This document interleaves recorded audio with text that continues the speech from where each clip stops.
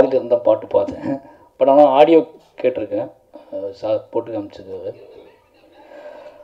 பொதுவாக இப்போ எனக்கு வந்து சந்தோஷ் சார் கூட ஒர்க் பண்ணிகிட்டு இருக்கும்போது ஏதாவது பாட்டு முடிச்சிட்டோம் அப்படின்னா டீ என்ன சொன்னாங்கன்னு கேட்பேன் நான். ஏன்னா அங்கேருந்து ஸ்டார்ட் ஆகணும் பாட்டு, அவங்களுக்கு பிடிச்சிருச்சுன்னா நம்ம வந்து அதுக்கப்புறம் ப்ரொசீவ் பண்ணலாம் அப்படின்னு சொல்லிட்டு நாங்கள் 2 பேரும் வச்சுருக்க பேர் கம்பெனி ஆர்டிஸ்ட். அவங்க கம்பெனி ஆர்டிஸ்ட் கேட்டாங்களா அப்படின்னு கேட்போம். அவன் வந்து அவன் போட்டு கேட்போம். ஃபஸ்ட்டு அவன் முகத்தை பார்த்துட்டே இருப்பேன், அவங்க பாட்டு கேட்டோன்னா அவங்க என்ன ஆக்ட் பண்ணுறாங்கன்னு சொல்லி. ஏன்னா அவ்வளோ பியூராக இருக்கும் அவங்களோட ரிசல்ட்டு வந்து.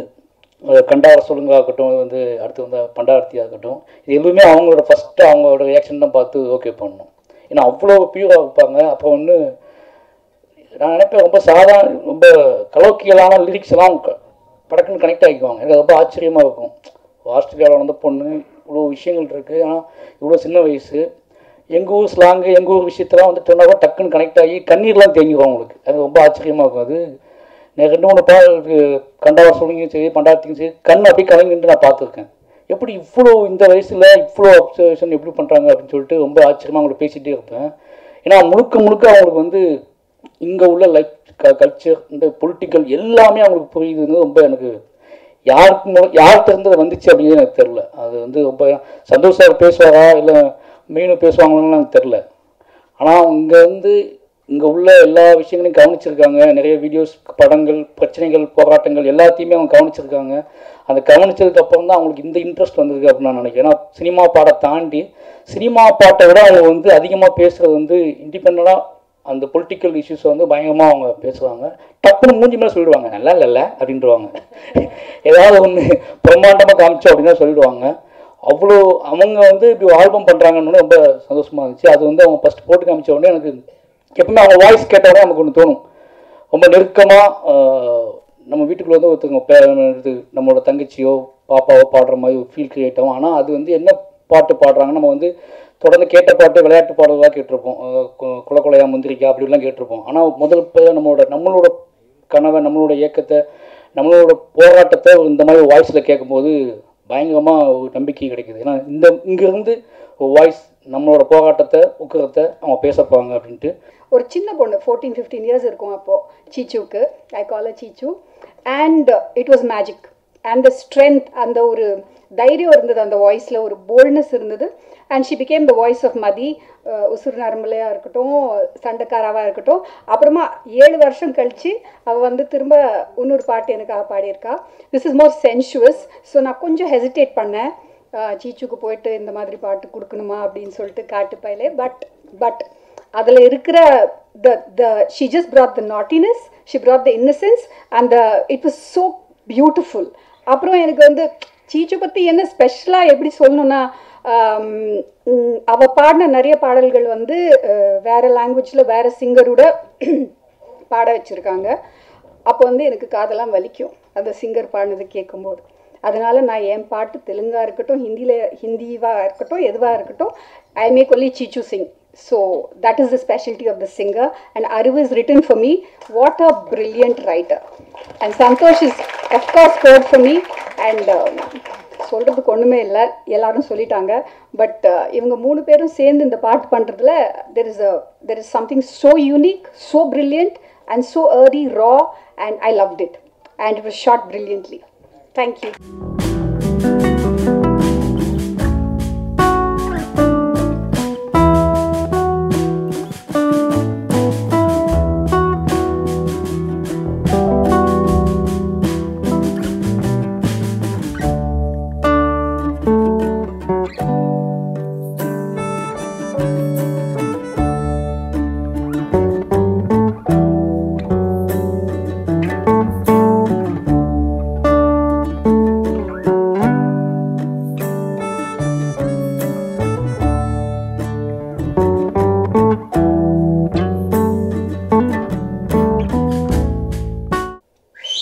தூரும் இசை ஊற்றை அகிலமென்றும் பரப்பக்கூடிய ஒரு இசை வல்லுநர் சந்தோஷ் நாராயணன். அவர் மட்டுமல்ல, அவர் துணைவியாரும் அந்த இசையூற்றை உற்சாகத்துடன் ஊகையுடன் வலம் வந்து கொண்டிருக்கிறார். அவர்கள் ஈன்றெடுத்த திக்கெட்டும் புகழ் பரப்ப இருந்த பெரும் தமிழனங்க என்று பேராசிரியர் பாடிய அந்த பாடல் வரிகளுக்கொப்ப அந்த குழந்தை இந்த குரல் இனிதா யாழ் இனிதா என்று சொல்வார்கள். இந்த திருமகளின் குரல் அங்கிங்கெனாதபடி எங்கும் பிரகாசமாக ஒலித்து கொண்டிருக்கிறது, என்றென்று ஒலித்து கொண்டே இருக்கும். என்ஜாய் என்ஜாமி ஆங்கிலம், அதாவது இரட்டரம் படித்தன்ற மாதிரி ஆங்கிலமும் பழமை வாய்ந்த தமிழ் சொல்லும் இரண்டும் கலந்து ஒரு சுந்தர கலவையாக இந்த தலைப்பு அமைந்திருக்கிறது. ஆக இந்த ஆல்பம் அதாவது தமிழுக்கு பெருமை சேர்க்கக்கூடிய அளவுக்கு இந்த குரல், இந்த அந்த குரல் தனித்துவம் பெற்றது, மகத்துவம் பெற்றது. இந்த குரலுக்கு உரிய அங்கீகாரம் ஆஸ்கர் கதவை தட்டும் என்று சொல்லி வாய்ப்புக்கு நன்றி தெரிவித்து அமைகிறேன். நன்றி, வணக்கம். இந்த சாங் ரொம்ப நாளாக Santhosh we have been talking about it. அவர் நிறையா சொல்லிட்டு இருந்தார். ஏன்னா அவர் இது அவங்களோட பொண்ணோட லான்ச் அந்த மாதிரிலாம் அவர் பார்க்கல. மோர் ஆஃப் ஒரு இண்டிபெண்ட் மியூசிக் சீனை இங்கே க்ரியேட் பண்ணுன்றது தான் அவரோட மெயின் மோட்டிவாக இருந்துச்சு. அண்ட் சூப்பர் சந்தோஷ், எக்ஸ்ட்ராடினரியாக இருக்குது சாங்கு. அண்ட் அறிவு அண்ட் ஃபஸ்ட் டைம் ஜெகமேதந்திரமில் நாங்கள் ஒர்க் பண்ணியிருக்கோம். அறிவோட I become a very big fan of அறிவு. அண்ட் இந்த சாங்குமே எக்ஸ்ட்ராடினரியாக இருக்குது. And it's also very very beautifully short. Video யார் ஷூட் பண்ணான்னு தெரில, பட் செம்மையாக இருக்குது. ஸோ அந்த ஒரு நம்ம அவங்க முன்னாடி சொன்ன மாதிரி அந்த பியான்ஸே, எம்ஐஏ இந்த மாதிரி ஒரு music சீனுக்குள்ளே I think very soon அறிவு மாதிரி ஆட்கள்லாம் போய் ஒரு குளோபல் ஸ்டேஜில் இண்டிபெண்டன்ட் மியூசிக்கை பெருசாக்குவாங்கன்னு நம்புகிறேன். And all the best to the whole team. Thank you. இப்போ நிறைய ரேப்பர்ஸ் தமிழ் சினிமாவில் உருவாகிட்டுருக்காங்க, தமிழ் சூழலில் உருவாகிட்டுருக்காங்க. நீங்கள் பார்த்தீங்கன்னா திருக்குறள்னு ஒரு மூமெண்ட் இருக்கும், அறிவு அதை பண்ணிட்டுருக்கான். அது எப்படின்னா ஒவ்வொரு பார்க்காக போவாங்க, அந்த இடத்துல அங்கே இருக்கிற ஆர்டிஸ்ட் எல்லாரையும் கூப்பிட்டு பாடுவாங்க. அந்த மாதிரி நிறைய ஒரு ஞாயிற்றுக்கிழமைனா ரெகுலராக அதை பண்ணி அங்கேருந்து நிறைய ஆர்டிஸ்ட் உருவானாங்க. அந்த ஆர்டிஸ்ட் எல்லாத்தையும் சேர்த்து தான் மார்கழி மக்கள் இசைன்னு சொல்லிட்டு நம்ம ஒரு ப்ரோக்ராம் பண்ணோம். அதில் எல்லாருக்கும் தர முடியல, ஆனால் சில ஆர்டிஸ்ட்டுக்கு மட்டும் நம்ம அந்த ஸ்டேஜ் பண்ணோம். அதுவும் ஒரு பெரிய லெவல் சக்ஸஸாக மாறுச்சு. அப்போ இப்போ என்னென்னா ஓரளவுக்கு இண்டிபெண்டன்ட் ஆர்டிஸ்டோடைய ஒரு தேவை அதிகரிச்சிருக்கிறதா, இல்லை மக்கள் அவங்க கூட கனெக்ட் பண்ணிக்கிறது இந்த டிஜிட்டலாக மாறினதுக்கப்புறம் இதோட சக்ஸஸ் அதிகமாக இருக்குது அப்படின்னு நான் நினைக்கிறேன். நீங்கள் பார்த்தீங்கன்னா கானா பாடல்கள் நீங்கள் யூடியூப்லலாம் போய் பார்த்தீங்கன்னா கோடிக்கணக்கில் வியூஸ் பார்த்துருக்காங்க. அந்த சாங்கெல்லாம் பார்க்குறப்போ நமக்கே ஒரு பெரிய ஆச்சரியமாக இருக்குது. ரொம்ப சாதாரணமாக எந்த எஃபோர்ட்டும் இல்லாமல் வெறும் ரியலிஸ்டிக்காக அவங்ககிட்ட என்ன இருக்கோ அந்த சவுண்டு, அந்த லிரிக்கை வச்சு, அந்த வார்த்தையை வச்சு பாடி, அந்த குரல் கூட பார்த்தீங்கன்னா வெல் ட்ரைன்டெல்லாம் இருக்காது. அவங்களுக்கு என்ன வருமோ அதை வச்சு பாடி, ஆனால் மக்கள் அவ்வளோ ரசிக்கிறாங்க.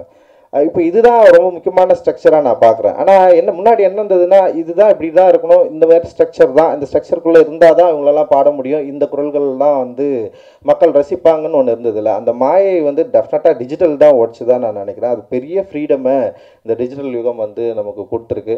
அதன் அடிப்படையில் இன்றைக்கி மாஜா மாதிரியான ஒரு பெரிய கார்ப்பரேட் உள்ளே இண்டிபெண்டன்ட் ஆர்டிஸ்ட்டை எடுத்து வெளியே கொண்டு போகணுன்னு சொல்லிட்டு ட்ரை பண்ணுறதே ஒரு முக்கியமான முயற்சியாக நான் பார்க்குறேன். மாஜாவுக்கு என்னுடைய வாழ்த்துக்கள். டெஃபினட்டாக இந்த மாதிரி நிறைய பண்ணணும்னு நினைக்கிறேன். எங்கள் மார்கழி மக்கள் இசைக்கும் அவங்க பெரிய சப்போர்ட் பண்ணாங்க. அந்த நேரத்தில் அவங்களுக்கு நான் நன்றி தெரிவிச்சுக்கிறேன். இன்னும் தொடர்ந்து அவங்க கூட சேர்ந்து நான் ஒர்க் பண்ணணும்னு நினைக்கிறேன். நிறைய இப்போ காஸ்ட்லெஸ் கலெக்டிவ்லேயே நிறைய ஆர்டிஸ்ட்டை இன்ட்ரடியூஸ் பண்ணலான்னு இருக்கிறோம். நிறைய இண்டிபெண்டன்ட் ஆர்டிஸ்ட்டு, அப்புறம் சவுண்டை புதுசாக க்ரியேட் பண்ணலாம், பெரிய ஒரு டிஸ்கஷன் போயிட்டுருக்கு. வருங்காலத்தில் டெஃபினட்டாக அவங்களோட சேர்ந்து நம்ம ஒர்க் பண்ணுவோம். எனக்கு ரொம்ப பிடிச்ச ஆக்சுவலி தீயோட இன்னசென்ட் இருக்குல்ல, அவங்க இப்படியெல்லாம் பாடுமான்றது தான் ஃபஸ்ட்டு கேள்வியே. அது அந்த அளவுக்கு பயங்கர சாஃப்டாக இருக்கும். தீயும் பிளாக் ஆர்டிஸ்ட்டை பற்றி நாங்கள் நிறைய பேசியிருக்கோம், தீயும் நானும். அப்புறம் பிளாக் ஆர்டிஸ்டோடைய இப்போ இருக்கிற யாரெல்லாம் இருக்கிறாங்க, இப்போ மியூசிக் சைடில் இவங்க இந்த மாதிரி இருப்பாங்க, அந்த மாதிரி இருப்பாங்க அப்படின்ற டிஸ்கஷன்லாம் இருந்திருக்கு. அதுக்கப்புறம் தீக்கு இந்த பாலிடிக்ஸை அண்டர்ஸ்டாண்ட் பண்ணுறதுல ஒரு பெரிய ஆர்வம் இருக்குது. இங்கே என்ன மாதிரியெல்லாம் சூழல் நடந்துட்டுருக்கு, என்ன மாதிரி பிரச்சனை இருக்குது. பொதுவாக இங்கே காஸ்ட் பாலிடிக்ஸ் இங்கே தமிழ் சூழலில் ஏன் இவ்வளோ இருக்குது, குறிப்பாக மியூசிக் சைட்லேயும் ஏன் இந்த அளவுக்கு இருக்குது, ஏன் ரூட் லெவல் ஆர்டிஸ்ட் ஏன் வந்து ஸ்டேஜ் பண்ணுறதுல இவ்வளோ பிரச்சனை இருக்குது அப்படின்னு சொல்லிட்டு தியோட அண்டர்ஸ்டாண்டிங் வந்து ரொம்ப முக்கியமானதாக நான் வந்து பார்க்குறேன். ஏன்னா தி என்னுடைய பாடல்கள் இருக்கிற வெறும் பாடலை மட்டும் தி வந்து பார்க்க மாட்டாங்க. பாடல் பின்னாடி இருக்கிற அரசியலும் புரிஞ்சுக்க வந்து தி வந்து நிறைய ட்ரை பண்ணியிருக்காங்க, என்கிட்டயும் கேட்டிருக்காங்க. நான் என்னால் முடிஞ்ச அளவுக்கு தி கிட்ட நான் வந்து பேசியிருக்கிறேன். அந்த இதில் தி வந்து வெறும் ஆர்டிஸ்டாக இல்லாமல் பொதுவாக ஆர்டிஸ்ட்டுக்கு வந்து ஒரு சோசியல் ரெஸ்பான்சிபிலிட்டி அவசியம் அப்படின்னு நான் நினைப்பேன். நான் அந்த ரெஸ்பான்சிபிலிட்டி வந்து தீக்கு இருக்கிறதா வளர்த்துக்கிறதா நான் வந்து பார்க்குறேன். அந்தளவுக்கு தீக்கு என்னுடைய வாழ்த்துக்கள். இந்த படத்தில் தீயும் அறிவும் சேர்ந்து பாடினதே ஒரு பெரிய பொலிட்டிக்கல் ஒரு மூவாக தான் நான் வந்து பார்க்குறேன். ரொம்ப முக்கியமான ஒரு அரசியல் ரீதியான வரலாற்று ரீதியான ஒரு தொடக்கமாக இதை நான் வந்து பார்க்குறேன். ஏன்னா 2 பேருக்கும் பின்னாடியும் 2 வாழ்க்கை முறைக்கும் பின்னாடியும் ஒரு பெரிய நீண்ட நெடிய வரலாறு இருக்குது. அந்த வரலாறை வந்து நம்மளால் புரிஞ்சிக்க முடியும் அப்படின்னு நான் நினைக்கிறேன். நம்ம தி அவர்களுடைய பாட்டு அறிவு லிரிக்ஸ் பின்னிட்டான். இல்லை அறிவு தானேப்பா, அறிவு தானே, அற்புதம். எல்லாரும் பாராட்டுனது அந்த அந்த மண்புழு அந்த விஷயத்திலிருந்து வந்து இதை டைரக்டர் ரஞ்சித் அவர்கள் அழகான ஒரு விஷயத்த சொன்னார். அது புரிஞ்சவங்களுக்கு புரியும். அது அற்புதமான அது ஒரு விஷயத்த லிரிக்ஸில் கொண்டு வந்திருக்கார் அறிவு தம்பி. அதே மாதிரி தி பார்க்கறதுக்கு தமிழே தெரியாத ஆள் மாதிரி தெரியுது தி. ஆனால் என்ன உச்சரிப்பு, என்ன அற்புதமான அது பாட்டு. அறிவும் அவ்வளோ அழகாக அந்த ஸ்டைலிஷ் ரொம்ப நல்லா பாடிக்கார். உங்கள் முன்னேற்றத்தில் வந்து எனக்கு ரொம்ப சந்தோஷம். தீயை பற்றி நான் நிறைய பாடல்கள் பழக்கம் ஆகிறதுக்கு முன்னாடி எனக்கு நிறைய பேர் அவங்கள பாராட்டி நான் கேட்டிருக்கேன். நானே அந்த பாட்டெல்லாம் கேட்டிருக்கேன். இது ஒரு அற்புதமான ஒரு தனி த ஸ்டைல் ஆல்பம். ஓகே, இது வந்து நிச்சயமாக உலக புகழ் பெறும் அளவுக்கு இந்த வீடியோ சாங்ஸ் எல்லாமே இருக்கு. அந்த மூவருக்கும் என்னுடைய வாழ்த்துக்களை நான் தெரிவிச்சுக்கிறேன். அதே போல் இங்கே எல்லா புதிய இயக்குனர்கள், நல்ல டாப் லெவலில் போகிற இயக்குனர்கள்லாம் இன்றைக்கி தான் நான் சந்தித்தேன் ரொம்ப பேர். எல்லோருக்கும் என்னுடைய நமஸ்காரம் வணக்கத்தை தெரிவிச்சுக்கிறேன். அதே மாதிரி நம்ம சந்தோஷ் நாராயணா அவர்களுக்கும் மீனாட்சி அவர்களுக்கும் என்னுடைய வாழ்த்துக்கள். குழந்தைகளுக்கு என்னுடைய வாழ்த்துக்கள். நல்ல வாழ்க்கையில் வெற்றி வெற்றி வெற்றி தான். சூப்பரான இடத்துக்கு போய் ஸ்டாண்டர்டாக இருப்பீங்க. அதுதான் என்னுடைய வாழ்த்துக்கள். எல்லோருக்கும் வாழ்த்துக்கள். ரொம்ப நல்லா காம்பியர் பண்ணுறாங்க, அவங்களுக்கு என்னுடைய வாழ்த்துக்கள். எல்லோருக்கும் தேங்க்ஸ், நன்றி, வணக்கம். அமித் ரொம்ப ரொம்ப தேங்க்யூ. அமித் அண்ணா வந்து he's done an amazing job. America team, they've like அவங்க ரொம்ப ஹார்ட் ஒர்க் பண்ணியிருக்காங்க. பயங்கரமாக தூங்காமல் நிறைய வேலை பண்ணியிருக்காங்க. So thank you. அண்ட் எனக்கு வந்து அறிவு வந்து எனக்கு தெரிஞ்சு one of the best artists in the world. I would say he's one of the best artists in the world right now. And Santhosh அப்பா வந்து எனக்கு ஃபேவரட் பர்சன், ஃபேவரட் ஆர்டிஸ்ட், எல்லாமே ஃபேவரட். ஸோ நான் வந்து I consider myself really lucky to be working with him and to see him work. So அது என்னோட greatest blessing. So thank you. வேறு Manikandan uncle வந்து அவர் பெரிய தேங்க்யூ சொல்லணும். அவர் வந்து இந்த பாட்டோட ஒரு இன்ஸ்பிரேஷன் ப்ளஸ் அவரோட ஃபிலாசபி அண்ட் அவரோட ஐடியாலஜிஸ் எல்லாமே இந்த பாட்டுக்கு ஒரு ஹியூஜ் இன்ஸ்பிரேஷன். மாரியண்ணா வந்து பயங்கரமாக விஷுவலி எப்படி இருக்கணும், என்ன இருக்கணும், இதெல்லாம் இருக்கணும்லாம் நிறைய சொல்லியிருக்கார். ஸோ அது பயங்கர இன்ஸ்பிரேஷன். அதுவும் Sayana, who's done an amazing, he's done the best mix. He's a genius. Kalaimamani. So ரொம்ப ரொம்ப தேங்க்யூ. என்ஜாமி இந்த பாடல் யாரை பற்றி பேசுது?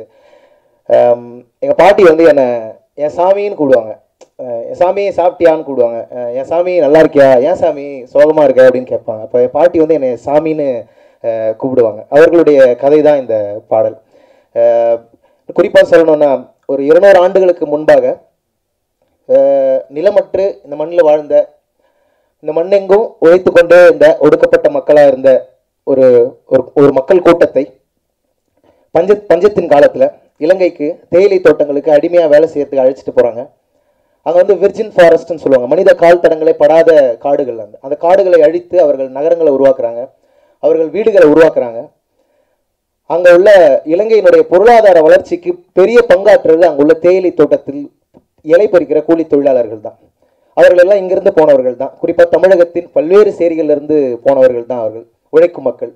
அதன் பிறகு அந்த நாட்டில் பாப்புலேஷன் அதிகமாக இருக்குது, இங்கேருந்து இன்னொரு நாட்டுக்கு போகணும், திருப்பி நீங்கள் உங்கள் ஊருக்கு போகணும்னு சொல்லி தான் எங்கேருந்து போனோமோ அங்கேயே திருப்பி கொண்டு வந்து விட்டுடுறாங்க. அப்படி திருப்பி கொண்டு வந்து விடும்போது இலை பறிக்க மட்டும்தான் தெரியும், வேறு எதுவுமே தெரியாது. ஏன்னா ஒரு 2 தலைமுறை 3 தலைமுறை அங்கேயே பிறந்து வளர்ந்தாச்சு, அவர்களுக்கு அந்த தொழில் மட்டும்தான் தெரியும். திருப்பி இங்கே உள்ள மலைப்பகுதிகளுக்கு போகிறாங்க, இங்கே உள்ள ஊட்டி, கொடைக்கானல், கூடலூர், வால்பாறை, எல்லா இடங்களையும் போய் தேயிலை தோட்டங்களை வேலை செய்கிறாங்க.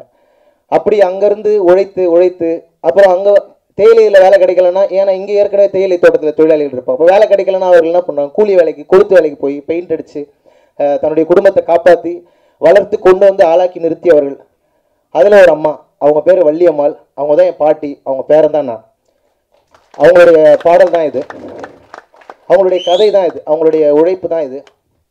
குறிப்பாக நம்முடைய வேர்களை நம்ம நினைவு கூறுறதே கிடையாது. நம்முடைய வேர்களை மறக்கிறதுனால தான் நாம் வந்து சண்டையிட்டுக்கிறோம், நமக்குள்ள நிறைய முரண்களை வந்துக்கிட்டே இருக்குது. நம்முடைய வேர் என்ன, நம்முடைய வேர் உழைப்பின் வேர், நம்முடைய பண்பாடு என்ன, நம்முடைய வேர் என்ன, நாம் யார் அப்படிங்கிறத நாம் தேடுறதை மறந்துட்டோம்னு நினைக்கிறேன் நான். அப்படி எங்கள் பாட்டி வந்து இந்த ஊருக்கு வந்து வளர்ந்து என்னை ஆளாக்கி கொண்டு வந்ததில் எனக்கு ரேப்னா என்னன்னு தெரியாது, எனக்கு ஹிப்ஹாப்னா என்னெல்லாம் தெரியாது. ஆனால் நான் மிகப்பெரிய ஹிப்ஹாப்பாக பார்க்குறதே எங்கள் பாட்டி சொல்கிற கதைகளை தான். ஏன்னா கதை சொல்கிறது தானே ரேப்பு, அதை தாண்டி வேறு எதுவுமே இல்லைல்ல அதில். அப்படின்னா எங்கள் பாட்டி தான் பெஸ்ட் ரேப்பர் இந்த வேர்ல்டு அப்படின்னு சொல்லுவேன் நான். எனக்கு அதை நான் வந்து உண்மையாகவே அதை மீன் பண்ணுறேன். ஏன்னா ரேப்புங்கிறது வந்து ஒடுக்கப்பட்ட மக்களுடைய கலை வடிவம். அது வந்து ஒரு எலைட்டான இடத்துல இருந்து வந்தது கிடையாது. அது வந்து ஒரு உயர்தட்டு சமூக மேல்தட்டில் இருக்கிற பிரச்சனைகளை பேசினது கிடையாது. ரேப் என்பது இல்லாதவனுடைய கலை.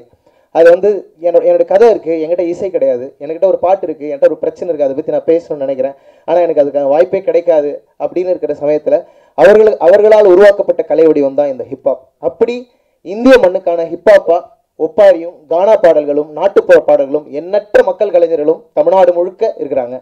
அப்படி பார்த்தா இந்தியாவுக்கான ஹிப்ஹாப் வந்து ஒப்பாரி தான். அதனால தான் இந்த பாட்டில் வந்து ஒப்பாரி பாடலை வச்சுருப்போம். லைவாக ரெக்கார்ட் பண்ணுறோம். ஒரு 4 செவத்துக்குள்ளே வந்து நம்ம இந்த இசையை அடைக்கிறதுக்காக அதை பண்ணப்படல, ஊராக கேட்குறதுக்கு தான் இந்த பறை இசையும் பல வடிவங்களும் வந்தது. அதை நாங்கள் கேப்சர் பண்ணுறதுக்கு ஊராக போகிறோம். அப்படி போகும்போது நான் மீட் பண்ணுற ஒரு டேலண்ட்டுக்கிட்டே நான் அப்படியே மண்டிட்டு நான் வந்து மன்னிப்பு வைக்க வேண்டியிருக்கு, என்ன இப்படி நம்ம இதெல்லாம் மிஸ் பண்ணிட்டோம்னு சொல்லி. ஸோ நிறைய பேரை கேப்சர் பண்ணி அந்த நிறைய பேரோட இசையை வந்து கேப்சர், நான் சொல்கிறது கேப்சர்னா அவங்க பிடிச்சது இல்லை, அவர்களே தூக்கிட்டு வந்துருங்கன்னா பெரிய தேரில் தூக்கிட்டு வாங்கன்னு தான் நான் எதிர்பார்ப்பேன். அண்ட் மொரோவர் வந்து வாய்ப்பு வந்து அவங்க தான் நம்மளுக்கு கொடுக்குறாங்கன்னு நான் பார்க்குறேன் இப்போ வரைக்கும். ஏன்னா அவங்களோட இசையோடு நம்ம கொலாபரேட் பண்ணுறதுக்கு அலோவ் பண்ணுறது பெரிய விஷயம். நம்ம அதை வச்சு நம்ம என்ன வியாபாரம் பண்ணோம் எதுவுமே எதிர்பார்க்காம அவங்க வந்து சார் அந்த பேர் வருமானலாம் கேட்பாங்க. அதெல்லாம் எனக்கு கேட்கும்போது நெஞ்சே உடையும். ஸோ இந்த மாதிரி நிறைய ஆர்டிஸ்ட்டுகளை ஒன்றா கொண்டு வரணும், அதுக்கு வந்து ஒரு கட்டமைப்பு வேணும். நம்மளால் ரொம்ப ப்ரிவிலேஜ், இங்கே இருக்கிற எல்லாருமே ப்ரிவிலேஜ் தான். இப்படி ஒரு ஈவெண்ட்டுக்கு நம்மளால் கார் பிடிச்சி ஏதாவது வர முடியுது இல்லையா, அதுவே பெரிய விஷயம். ஊர் தாண்டி அந்த ரெக்கார்டிங்கே வர முடியாமல் போனவங்களாம் இருக்காங்க. ஊர் சைடில் வந்து பெரிய காலேஜில் இடம் கிடச்சி பஸ்ஸு காசு இல்லாமல் ஆடு மேய்ச்சிட்டு காசை மறிச்சு 1 மாதம் கழிச்சு அந்த பையன்லாம் நான் வெயிட் பண்ணேன். பயங்கரமான கஷ்டம் இருக்குது, பொருளாதார சிக்கல் இருக்குது நம்ம ஊரில் கண்டிப்பாக. ஸோ நம்ம கண்டிப்பாக எல்லோரும் சேர்ந்து, எல்லாருமே நம்மளாம் பணக்காரங்க, ரொம்ப பணக்காரங்க, எவ்வளோ கோடி கோடியாக காசு வாங்கிட்டு இருக்கோம். எல்லாத்தையும் இசைக்கு வந்து நம்ம செலவு பண்ணோம் மக்கள்கிட்ட. அவங்களுக்குலாம் வந்து அவங்களுடைய ரெக்குயர்மெண்ட்டு, ஒரு ஊரில் வந்து ஒரு பஸ் ஸ்டாப் இருந்தால் போதும், அந்த அளவுக்குலாம் ஊர் இருக்குது. ஸோ நான் வந்து வாரம் ஒரு 2 நாள் ட்ராவல் பண்ணலான்னு இருக்கேன். அது தாண்டி ஒரு வருஷத்துக்கு 20 படம் கூட என்னால் பண்ண முடியும் கண்டிப்பாக. அவ்வளோ இங்கே இருக்கிற ஒரு டைரக்டர்ஸும் எனக்கு வந்து இது எல்லாமே ஸ்டார்ட் பண்ணதே ரஞ்சித் கிட்ட. நான் வேறு ஒரு மனுஷன் அந்த ஒரு இன்டர்வியூவில் சொன்னேன், நீங்கள் மியூசிக்கில் வரலன்னு என்ன இருப்பேன், ரொம்ப தப்பான ஆளாயிருப்பேன், ஃப்ராடாக தான் சொன்னேன். ஏன்னா ரஞ்சித் தான் எனக்கு வந்து கானான்ற ஒரு இசை வடிவத்தை எனக்கு கொண்டு வந்து என்னை அப்படியே ரிஃபார்ம் பண்ணார். பயங்கரம் கொஞ்ச நாள் நான் அப்படியே மாறி நான் ஒரு கானா ஆர்டிஸ்டாக மாறிட்டேன் நிஜமாகவே. அந்த மாதிரி எனக்கு ரொம்ப பிடிச்சிருக்கு. அதை எக்ஸ்ப்ளோர் பண்ண விட்ட இவ்வளோ டைரக்டர்ஸ்னால தான் எனக்கு இந்த ஸ்பேஸ் கிடச்சிது. அண்ட் தீயை நான் எப்போவுமே ஒரு என்னுடைய ஃபேமிலியில் சார்ந்த ஒரு ஆளாக நான் எப்பயுமே ட்ரீட் பண்ணதில்லை. மேபி அவங்களுடைய வளர்ச்சிக்கு நான் ஒரு தடையாக தான் இருப்பேன். என்னை தாண்டி தான் நீ வளரணும், இது நல்லா இல்லை, கேவலமாக இருக்குது, இதுமாதிரி சொல்லிட்டே இருப்பேன். அவங்க அதை மீறி உடச்சி வரும்போது அவங்களோட கான்வர்சேஷன்ஸ், மாரியோட, கார்த்திக்கோட, சுதாவோட, எல்லாரோடையும், மணிகண்டன் அவங்களோடலாம் வரும்போது அவங்களுடைய ஆர்ட் ஃபார்ம் பயங்கரமாக வந்து. அண்ட் இந்த பிட்வீன் 18 to 25 தான் எனக்கு தெரிஞ்சு வேர்ல்டு வைட் ஆர்டிஸ்டோட நம்ம கனெக்ட் பண்ணுற ஏஜ். இந்த ஏஜில் அவங்க இந்த மாதிரி விஷயங்கள் எடுத்துகிட்டு போகும்போது பெரிய இன்ஸ்பிரேஷனாக வருவாங்கன்னு எனக்கு நல்லாவே தெரியும். அறிவை பற்றி சொல்ல நான் சொல்லுவேன், ரொம்ப ஃபேவரட் ஆர்டிஸ்ட். இந்த கட்டமைப்பையும் இந்த விஷயத்தையும் அவர் கொண்டு போனார்னா வேறு லெவலில் வந்துடுவார். ஸோ எல்லாருக்கும் ரொம்ப நன்றி.